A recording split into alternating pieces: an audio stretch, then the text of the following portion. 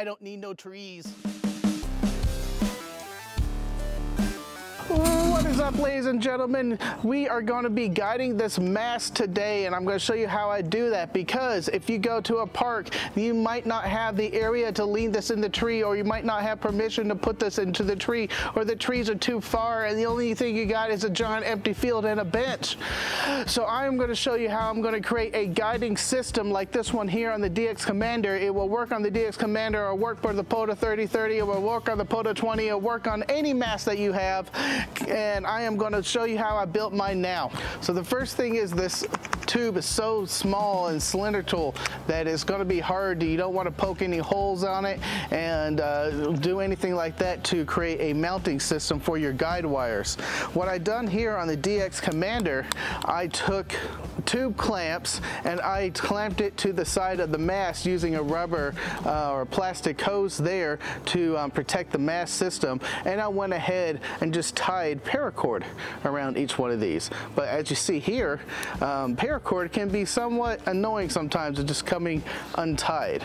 I got a solution for that, and down at the bottom I have a way to secure the bottom of the mast, so if the top part here is secured, it doesn't kick out from the wind pushing at the top and it'll just fall over. It has happened a couple of times. However, I figured a way to solve that too. The first thing we're just going to tackle is the top of the mast. We got to get this all secure and done right on the POTA33. So we're going to start with guiding the upper part of the mast. Unfortunately, I went to Lowe's and Home Depot, and they do not sell this tubing in foot sections. They sell it by 10 feet sections. I was like, I don't need 10 feet. I don't even need 20 feet. 2 feet was the longest I was willing to buy. However, they weren't there. And I'm tired of waiting, and I'm just gonna build it right now with some electrical tape around it just to protect the outer casing. I also went ahead and did the bottom end just because I had the tape in hand and I didn't want to grab it again and explain what's going on later. So, next, I am going to get the tube clamp. This is about 3/4 inch, and I forgot the diameter, and it's going to go right there. Now, instead of using the paracord, I got this wire key ring. This is 3-inch wire key ring I found on Amazon. Link is in the description below, of course. But this key ring rolls up into a wire loop. Now, I wish it was a little bigger, so next time I might buy, 4 inches or a 5-inch just to give myself a bigger loop, but that will be enough for my purposes for today. And I'm gonna get 3 of them, and I'm gonna put them inside right there before we tighten it down. There we go. I don't think that is going to go anywhere. Plus, since I doubled up or tripled up or quadrupled up on the tape, it's eating into the tape as I'm clamping it in tighter instead of the core of the mast itself. All right, to just double check, I can move that last sleeve in and out, and it's not clamped or binding. And next, at the bottom is a different story. On this DX Commander, I have kind of the same clamp and hose system I did before on the top ring. However, I got this tree tie. Now, it's also wrapped around the hose clamp like a couple times. So it's secured there. You can't pull this out because it tightens on itself. The same thing on the other end. So when this is on the ground, I take a stake it in here, stake it in there, and then the bottom end's not going to kick out. So that's given the 3 tie points here for your guidelines, and down here, this is going to be staked to the ground. This will be really, really secure in a high wind. Well, I wouldn't push it super high winds, but gentle winds and normal winds shouldn't push it over. So what we're going to do here is cut this in half, and then we're going to burn the end so it doesn't unravel. Then we're going to secure it to the mast. So this time we're going to slide it through twice. I just want to point out on this camera now, it's looped through and over and back and under itself here. So the end is on the outside and it's looped through the inside part twice. And then when we pull tight, hold it to make sure it's not going to fall down.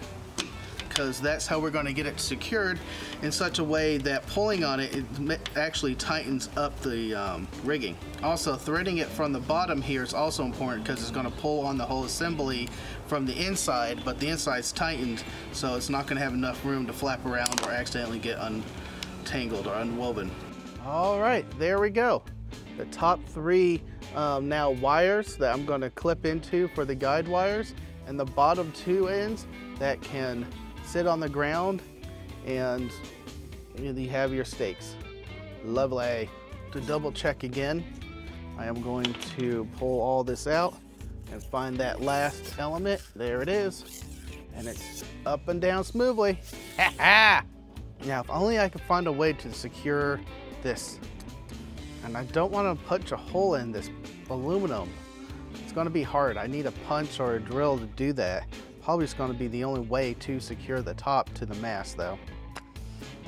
I was trying to think of like rubber bands or a clamp or something tight to hold on top that can go to one of these. Haven't figured it out yet. Well, the next part of the system itself is something I already have. I have a rope that has a solid loop on one end, and this is paracord by the way, and on the other end is just an open piece of string. But this is the rope roller system from Roller Cam that it makes it super easy to guide your wires on the ground. And I can do this one-handed, and I've done it one-handed. I'm going to do it one-handed for you here in a bit. But I have these on my tents. I have these in my radio system. I like them so much. Since I needed some more, I went ahead and got a whole nother pack at More Expo. Links in the description below for these. This is an amazing thing. This was my must-have POTA gadget for last year, and it's probably going to be a contender again for this year. But this is super easy. So if you have this end staked into the ground, you just pull that up, clamp it on there, bam. Unlike the paracord on the DX Commander, now I got these wire loops. All I got to do is clip that in, bam, and I'm ready to go. This is down to the ground. One-handed, I can release the wire. The other hand, pull it tight. That's to the ground. Can I loop that to the table? Yeah, there it is. Just pull it tight with one hand. Ha! That's awesome. Look at that. I did a thing. Ooh, and it twirls. I think this solves a lot of the issues that I had with the DX Commander with the paracord and the paracord coming undone. It takes the same answer to the kick out issue I had. The only thing next is to go to a park. And what better park than a dinosaur park? Here I am at a state park. I'll tell you what's parked here in a second, but Jesus, man, what a beautiful day.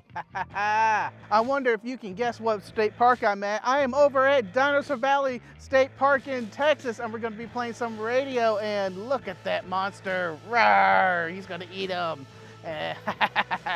Well, this is what I found we're gonna be setting up in. There's a lot of trees, but I found a clearing that we're gonna set up the antenna here anyways. Get that started. All right, to show you how easy this is, I'm gonna do it sitting down for the most part. Stuff a stake there, stuff a stake here. Then we're gonna get these staked out here and then here. Then my rope, I'm just gonna attach it to each of these stakes through the big loop.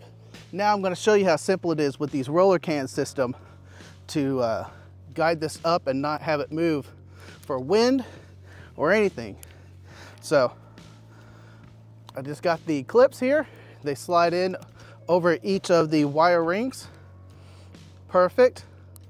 And then you just pull it tight. Oop, a little far on that end, so we release it. Go to about vertical, pull it tight again, and pull it tight again. Look at it! It's not moving! And the bottom end can't slip out anymore too. Ha! Love it, I love it. I love these roller cams. They're actually called rope rollers from Roller Cam. And what else can I say?